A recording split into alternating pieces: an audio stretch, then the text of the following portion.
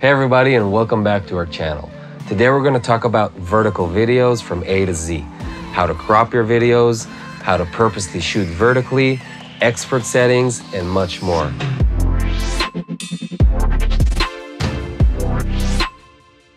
But before we start, hit that like button and subscribe to our YouTube channel with that notification bell on to never miss another video from us. And you better stay tuned till the end of the video because we're going to announce our last video's giveaway winners and we're going to have another giveaway for this video.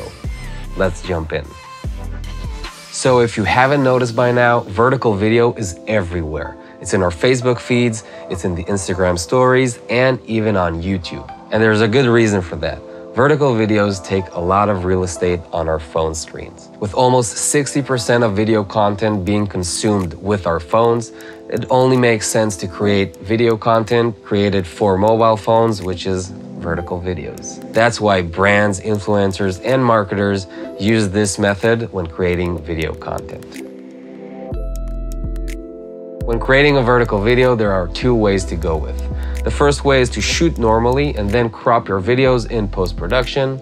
This is the common way to do it usually. And the second way is to actually flip your camera when shooting and shoot vertically. Of course, there's pros and cons to each method, so let's dive deep into that.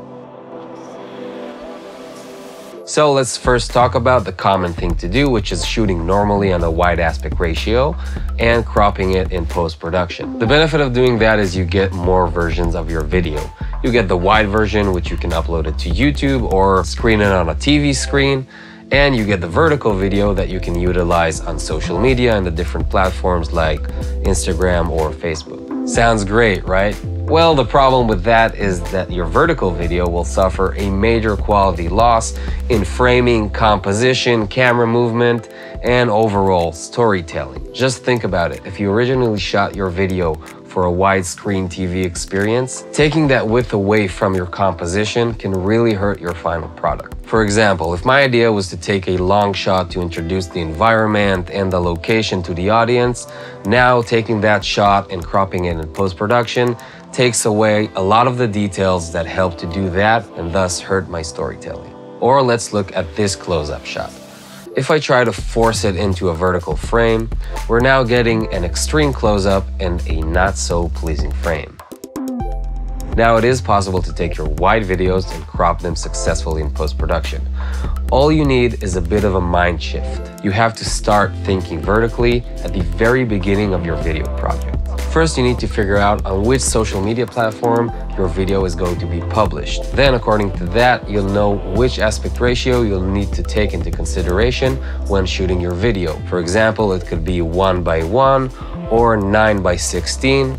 If you want to know all the details regarding the pixels for each aspect ratio, we have a dedicated blog article which is linked in the description below. The next thing you want to do is create guidelines on your monitor so you can actually see the vertical frame while shooting and take out all that guesswork. You can do this by turning on your guides in your camera if you have that option, or you can do it physically by cutting out a cardboard and putting it on your monitor, or taking two pieces of gaffer and sticking it on your display. Now you could focus on storytelling instead of focusing on whether or not this frame works for vertical. And here are some more useful tips while shooting your video and in post-production. Try to shoot everything wider than you usually do. Like we've said before, a close-up can turn out into an extreme close-up, and a long shot can lose a lot of details when cropping it. Shoot in the highest resolution possible for that extra flexibility in post-production. Try to avoid shaky footage and fast camera movements. These will be very enhanced on the vertical versions of your video, and you'll find it very difficult keeping your subject in the center of the frame. Get creative with split screens. These are very trendy these days and can really spice up your edit and make good use of a vertical format. Another common trick you can do is this. Simply duplicate your video, blur it out, and use it as a background layer to your scaled down video. This way, you get to keep more details, but you still utilize the vertical screen real estate. And our last pro tip. Use positioning keyframes to keep your subject in frame, or just use the new Premiere Pro Auto Reframe tool. Now you know everything you need to create a vertical version out of your already existing wide video. But what if you want to shoot the whole video vertically in camera? How would you go about doing that? And more importantly, why would you even want to? On one of our recent campaigns, we decided to shoot a video dedicated to Instagram stories and Facebook, therefore shooting it vertically in camera, which gave us the full control when deciding on framing, frame blocking, and composition. Because we had a heavy-duty camera, we had to build a special rig. If you have a smaller camera like a DSLR or a mirrorless camera, there are easier ways to rig it vertically. With the tripod, all you need to do is take your camera and mount it sideways, then tilt your tripod head, and you have a vertical shot. If you have a camera cage, all you need to do is take a quick release plate and mount it on the side of the cage. Or just go handheld. You can figure it out with the gear you have at home. Here are some more tips when actually going out and shooting your vertical video. Because the vertical frame is so narrow, you'll have to be very precise with your camera moves to keep an ideal framing. Try to go for smaller or more controlled movements. Try to be as stable as you can. Use a tripod, a dolly, or a gimbal if possible. Shakiness is very noticeable in a vertical frame. All the usual rules regarding composition still apply. Don't discard them just because you're going vertical. Using leading lines, for example, can have an even greater effect when used in a vertical composition. Have your subject move towards or away from the camera instead of moving horizontally across the frame. When using a wide lens, try lifting the camera and tilting it down. This usually helps creating depth and an overall more compelling shot.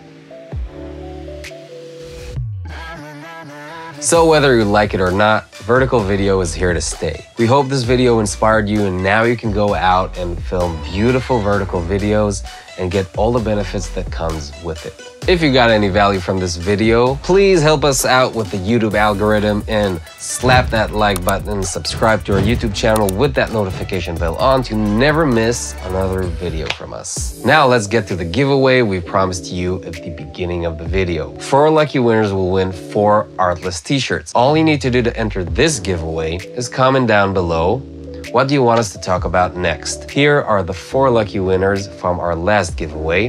Just DM us through Instagram or contact us via email. Till then, stay creative.